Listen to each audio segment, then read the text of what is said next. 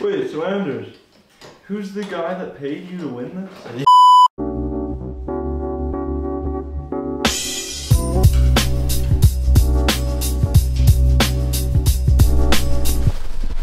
Keenan, what are you doing here? I'm doing the CFR bar install. What are you doing here? Well, man, I'm just doing orders. Like, you're supposed to film this. Yeah, well, you're taking so long to film this. What are you doing? You gotta get the video posted for CFR. Well, it's about time we put some CFR bars on this bad boy.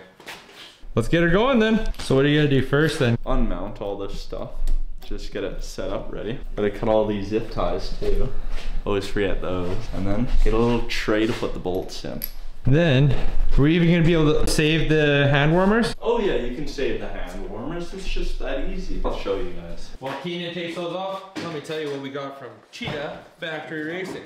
So to start, we got the Munster CFR bar. We got the grips. They got a compass in the end of them. And then we got the 2-inch Nux risers. And then also this little adapter for the Polarises. And then we got the sweet bar pad that just fits like perfectly over there. Makes it all sealed and keeps you safe from messing up your chin. It's got cool little mountains on the side. Really cool details. The whole setup's gonna look really clean on the sled. So it's nice when you use a partner, but I'm sure someone with 2 good hands can figure out how to do it. There you go.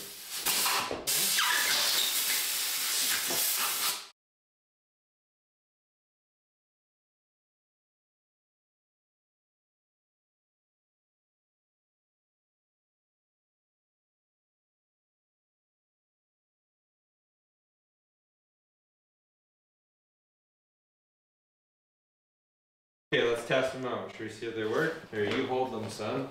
Okay, now we got the key.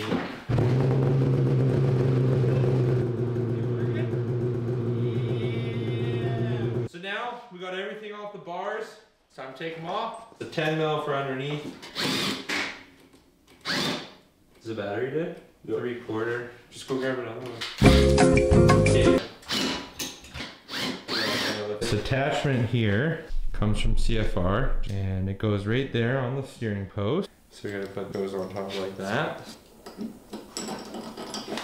Cinch down evenly, so don't go too ooga-doogas right away. Just come down.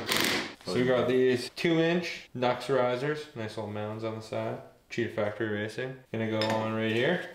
Gotta loosen them up first. 1.25s. Just gotta pop these bad boys off. So I just trusty CFR bars in there. Alright. It's all your fault. It's honestly all your fault.